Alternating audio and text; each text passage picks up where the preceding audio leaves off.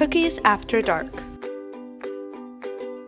Oh, Ryan, you were right. The schoolwork and these overwhelming orders are getting to me. I'm so stressed. I know our business is doing really, really well, but I don't think we're equipped to handle this. I think we might need to reevaluate our business plan. That's a good plan because honestly, I don't know how we're going to do it with all these orders. We don't even have enough inventory for the next batch of cookies. Oh no, this is a big problem. It's okay. Let's sit down and reevaluate and look at our group decision making and come up with a better plan on how we can implement a better solution to our issues currently. Okay, that sounds great. We all need to pass school, but we still need to keep this business going because we're at an all-time high right now.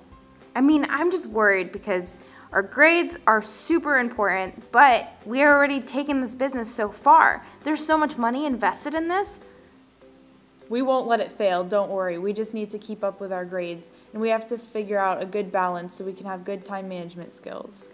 Okay, so I think if we reevaluate the business plan, then we can come up with a good process on how to monitor and view the results of this, so we can then later reassess again and see if it's actually working. Okay, sounds good to me. All right, sounds like a plan.